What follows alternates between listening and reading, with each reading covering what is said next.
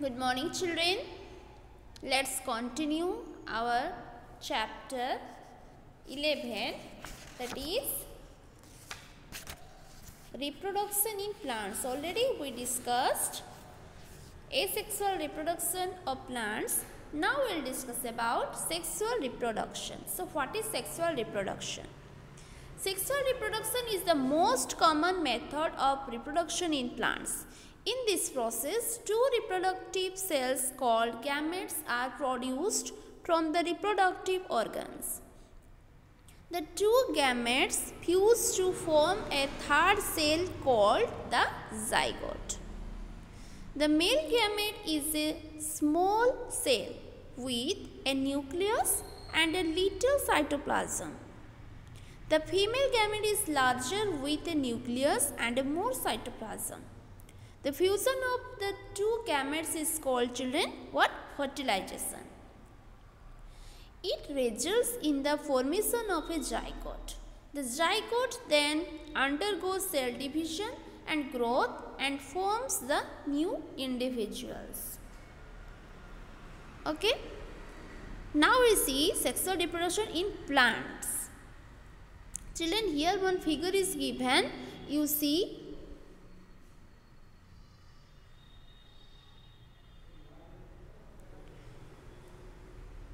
this is ovary. In this figure you see ovary, integument, zygote, okay, triploid, endosperm. Now we will read about this term. Let's see. In plants, sexual reproduction takes place in flowers.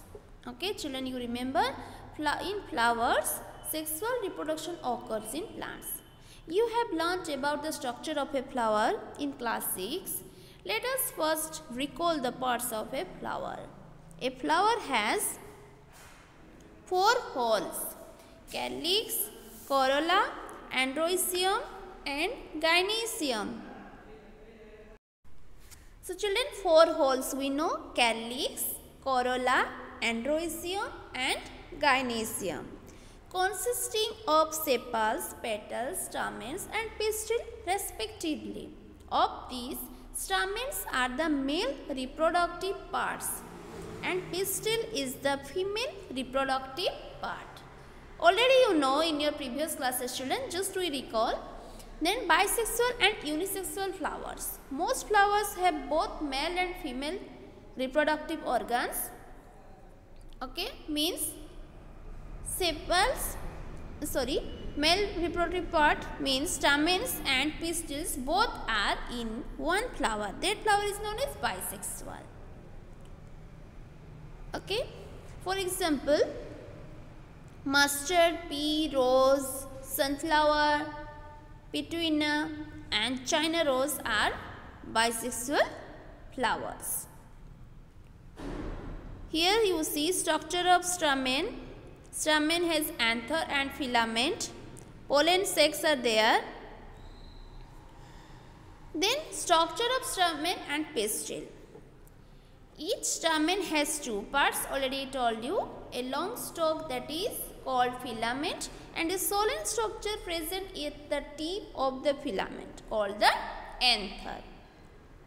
The anther produces a powdery substance which consists of very minute pollen grains. Pollen grains are the male gametes. Pollen grains have a top protect coat. This coat prevents them from drying up.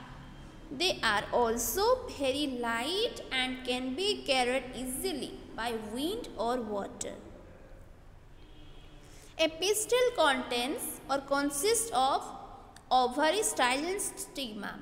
So, female reproductive part is known as, children, pistil, and it is 3 parts, that is style, stigma and ovary. You can see in this figure which one is ovary, which one is style, stigma. Okay. Ovary is the basal solen portion.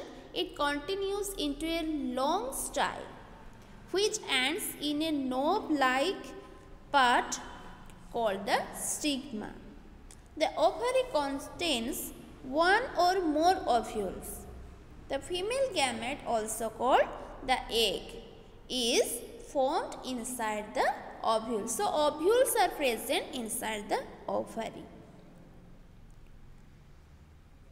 Then, pollination. The male gamete present in the pollen grains needs to be transferred to the female gamete present in the ovary to bring about fertilization. So, how they transfer? The transfer of pollen grains to the stigma of a flower is called pollination, and this transfer can take place with the help of wind, water or insects. These are called the agents of pollination. Okay, which are the agents of pollination? That wind, water, insects are known as agents of pollination. Then types of pollination.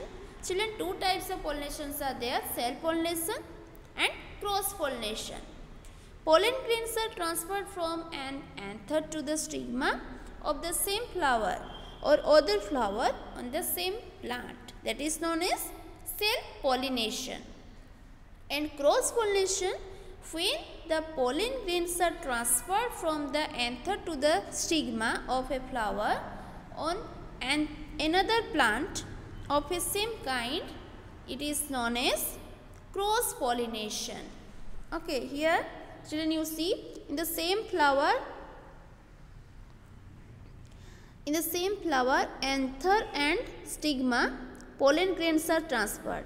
So, it is known as self-pollination. But here you see different flowers are there.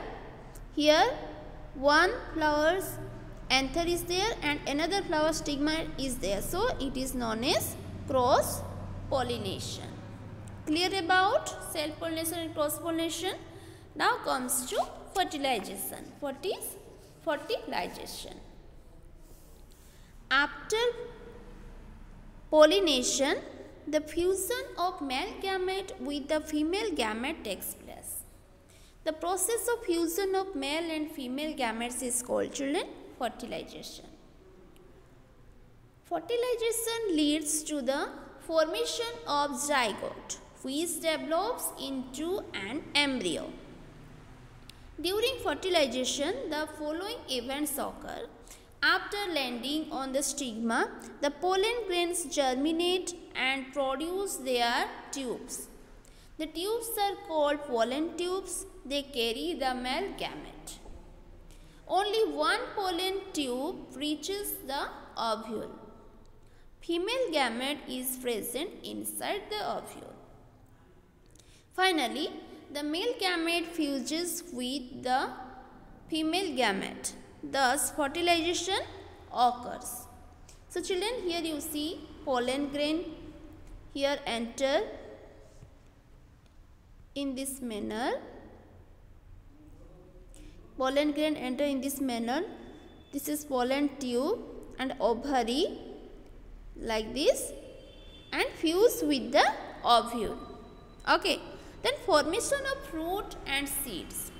The following changes takes place after fertilization. The ovary increase in size and becomes the fruit.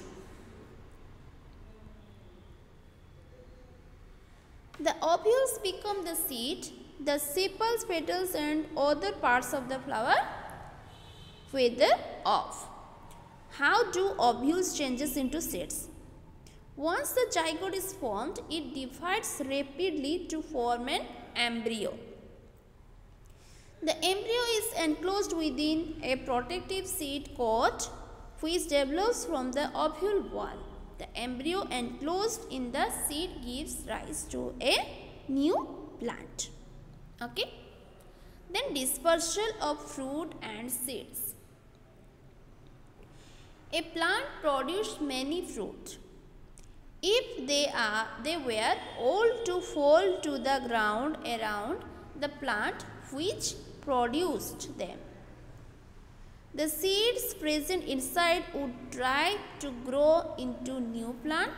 There would be hundreds of new plants growing close together and competing with each other for light, water and minerals in the soil. Many would not be able to compete and so they would die. Overcrowding is prevented by fruit and seed dispersal. Dispersal means transfer from one place to another place. Okay. Plants use a variety of methods to achieve dispersal of seeds and fruits. The disadvantages of dispersal is that seeds may reach unsuitable surroundings in which they fail to germinate and grow. To overcome this problem, plants produce a large number of seeds to be dispersed.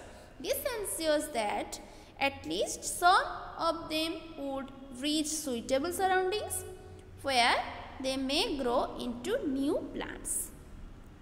Then, means of dispersal. Seeds and fruits may be carried away by wind, water and animals. Some seeds also get dispersed by special means. Then wind. Seeds and fruit dispersed by wind may develop wings or hair or become very light. Wind seeds are found in maple and drumstick. Hairy seeds are seen in oak and fruit of demodion. Then very light seeds are found in grasses. So their weight is very light, so they can fly or they can move one place to another place. Then through water. Coconut fruit is a good example in which dispersal takes place by water. Coconut is grown on the seashore. The fruit is large and fibrous. Being fibrous, after falling in water, the fruit floats in it. Then water currents carry the fruit away from the parent plant to another surface or another place. Okay, this is the figure you see. Then animals. Dispersal by animals is common in such fruits and seeds which have spiny structures with hooks. The hooks stick to the bodies of passing animals and are carried away several kilometers before they are rubbed off and fall to the ground. Examples are gakru and ganthium. In balasam and castor, seeds are dispersed when the fruit bursts with sudden jerks. So in this way, seeds and fruits are transferred from one place to another place, which is known as dispersal of fruits and seeds. So this is about your chapter 11. Children, you read this chapter properly, and also here some keywords are given or definitions is given. You learn. Thank you. Have a good day.